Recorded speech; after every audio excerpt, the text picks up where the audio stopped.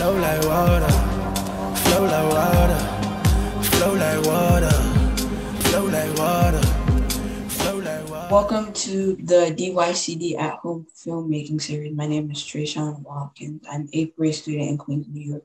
And today we're here with Violaine Etiennce to talk about music videos.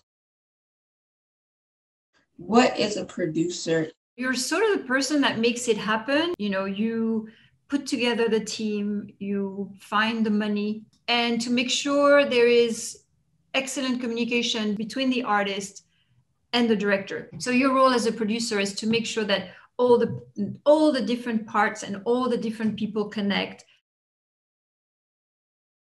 You produced some of the most iconic music videos. How did you start to pursue music-related video producing? I became a production coordinator, then a production manager, and then a producer. I was doing it, side by side with directors that were in that company. So they got to know me and they got to trust me. And we, in some ways, got to grow together. So ultimately, the sort of natural evolution was to have me produce these music videos. Do you remember the first music video that you ever produced? It was a music video for director Stéphane Sednaoui.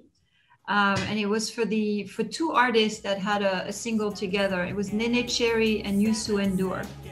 And to this day, it's a video that I love, that I sometimes refer to when we think about sort of creative inspiration. In the pre-production phase, how did you land on a concept with the artist? We get the brief, we get the lyrics, we get the director and the artist together. They start sort of brainstorming and spitballing on an idea. Then the director goes back and starts writing. And usually that's where the director and the producer work very closely together, developing, a concept and budgeting it at the same time. You can't let your director write an idea that's going to cost $1 million if you have $100,000. Are rehearsals important since music videos are also kind of scripted? So it really depends on the concept. Some music videos don't need rehearsals. If there is big choreography, yes. What happens is the artist will rehearse on a rehearsal studio. And depending on the type of choreography, it's, and how many dancers, it can be one day or it can be multiple days. And then the other time would be if you have stunts. Some artists like to do their own stunts or as much as they can of them. And in that case, you want to rehearse it. What's a video where you had to do a long period of rehearsal? Usually working with Beyonce. She's extremely prepared. In some of the videos that we did with her, she had sort of big dance numbers. So there was quite a bit of prep. And then there's a video that we did that was shot underwater. It's very difficult to shoot in these conditions. And she had to train for that because she was underwater for quite a long time. But it was complicated, to put an artist underwater, to shoot it underwater. You end up with bubbles. The image is, you have all these technical issues that you have to think about, right? You're like, how's she going to stay down in the water? And how do we make it safe for her? And then when you're filming, how do you get rid of all these bubbles? It became a post-production nightmare. How do you control the lighting? We had a bit of a CG set that we were adding into the film. It's almost like the water was plates. And it was tricky to make it work. In the end, we did, but we sweated a little bit on that one.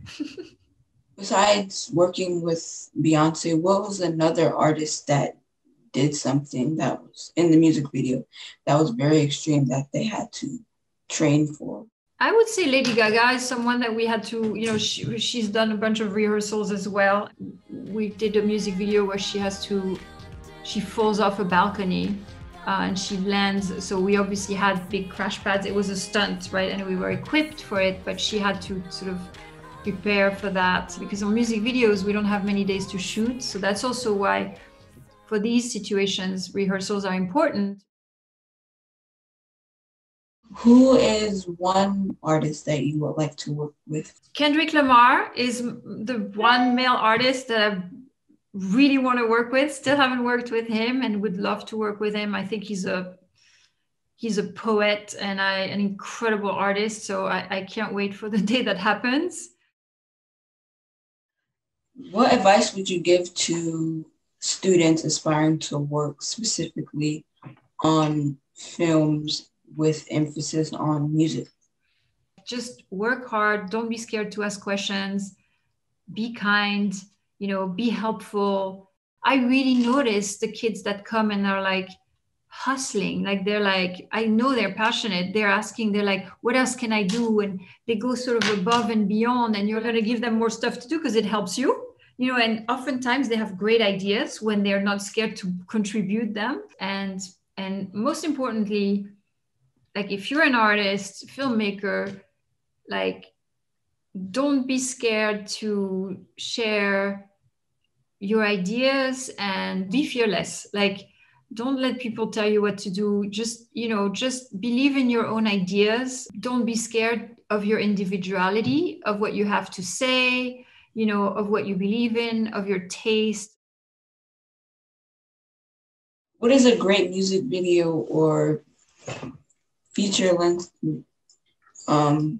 music that film aspiring students should watch? So I think Beyonce Lemonade that you obviously talked about already is a really good example of like what's happening now in our industry and how the audiovisual world is not segmented like it used to be. Music videos and films are so interconnected. But even like going back to sort of like the history of music videos, like to me, Spike Jonze, like a lot of Spike Jonze work is really innovative and interesting in the way he works with movement and humor and sometimes real people and quirky sort of situations that are very unexpected.